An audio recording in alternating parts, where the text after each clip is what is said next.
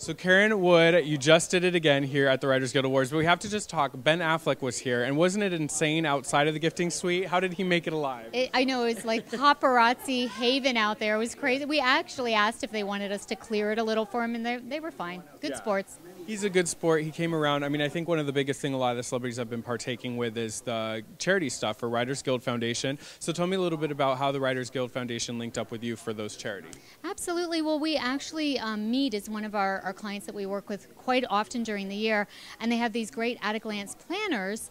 And we thought, you know, writers, planners, notebooks, I mean, what better partnership?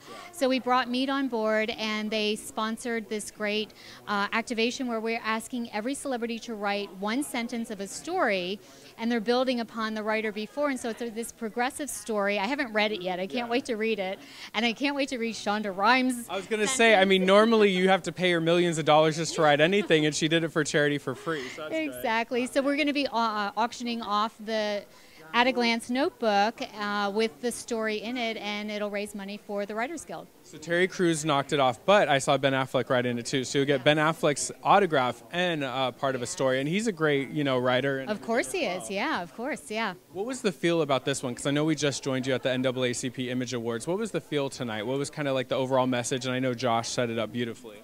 Of course, yeah. You know, this is just sort of, you know, writers are such well-rounded people. I mean, they're, you know, some of them are actors and producers as well.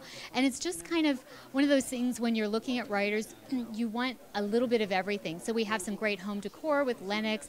They, of course, would be listening to music to help, you know, give inspiration. And so we had the LG Tone Ultra. We actually have an author here as well, Christy Whitman, who has written the, you know, Art of Having It All.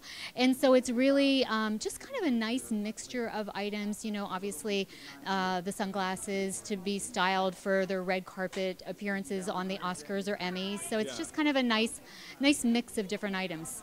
I know, lastly, one of the biggest things that our readers and viewers always ask us is, what does the celebrities usually like the most? Like, what are they most excited getting? Because they kind of have everything. So what is some of the things that you've seen that people walked out of here like absolutely giddy of having?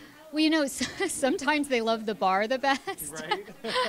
Because it's exotic alcohol, so they're like, hey, I don't usually have this. Yeah, I mean, it's Royal Wine has these great, like Zante, which is this pear cognac. I mean, how delicious is that? There's the great Los Orano tequila, and then the Bartenura Moscato. So it's kind of a nice mix of different items.